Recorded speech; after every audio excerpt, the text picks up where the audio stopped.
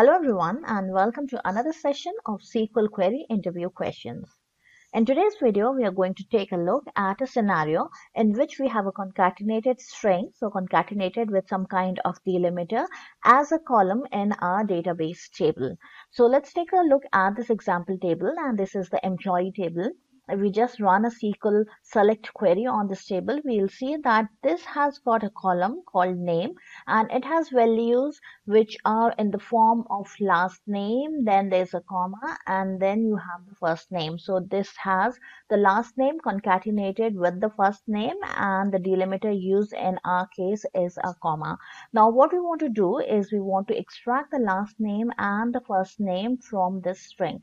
So there are a couple of ways in which we can go about doing this task. So let's get started. The first thing that we are going to do is explore a function which is known as the CharIndex function.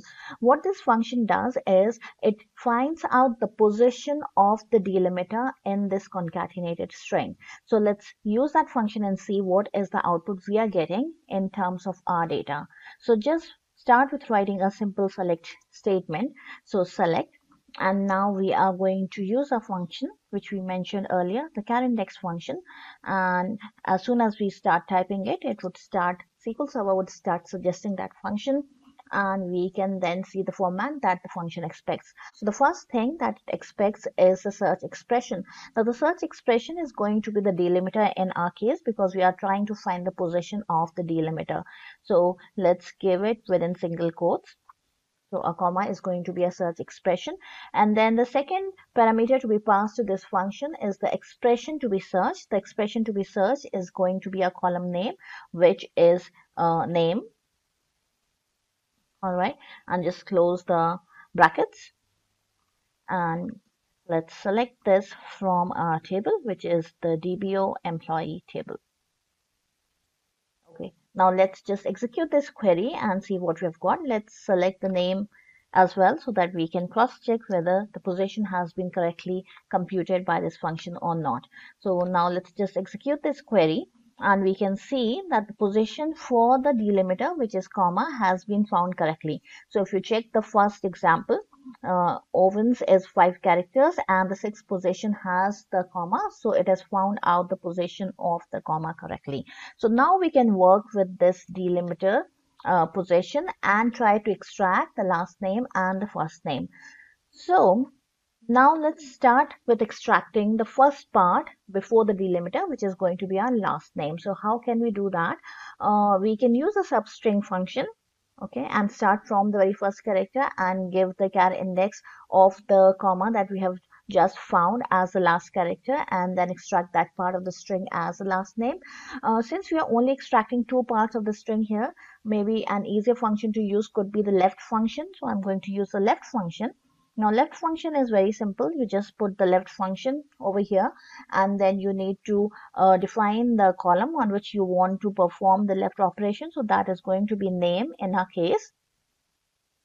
And then we are giving it the position of the comma. So it is going to basically extract number of characters starting from the very left, that is from the very beginning, till the occurrence of the comma, which is the delimiter in our case. Now let's just execute this query and find out if we are getting the right extract as the last name. So this is what it has extracted. As we can see that the comma has been included with the extracted string. Now we do not want the comma in this case. So what we really wanted is just the number of characters just before the comma.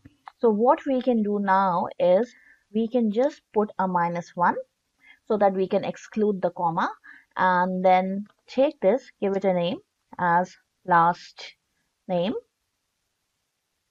so that it has a proper meaningful name, and now execute this query.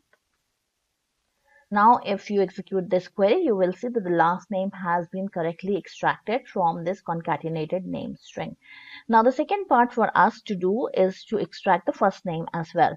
So let's take this down, and now because we're going to extract from the end of the string, we can use the function that is opposite to the left function, which is going to be the right function.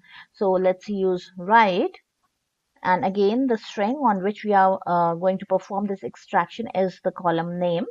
And now we have to define how many characters we want to extract. So we want to extract till the comma. We know the position of the comma, that is in terms or relative to the starting position of the string.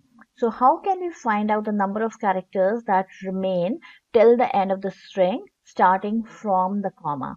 To find out the remaining number of characters, what we can do is find out the length of the whole string, okay, and then subtract the number of characters till the comma. So that would give us the remaining number of characters till the end of this string. So now to find out the length of the whole string, we have another function which is the length function. So simply use the length function. It is simply len and pass it the column name of name. So this is going to compute the length of this whole string. Once we have the length of the whole string, what we're going to do is simply subtract the char index, okay, this computation from here, which is going to give us the position of the comma. All right, so now what we would be left with would be everything after the comma till the end of the string. So I'm just going to use the char index function once again and subtract those number of characters from the total length of my string. Okay, so now I have used my write function. I'm putting it on the name column. I have subtracted I have computed the length of the column, subtracted the position of the comma, and I need to use another parenthesis to close this. And this would be my first name, right? And now let's just execute this command. Okay, so what we are missing here is just a comma to separate between these two values, and just put it right there and now execute, and you would see that we have successfully extracted the last name and the first name from the concatenated string in a column which was name.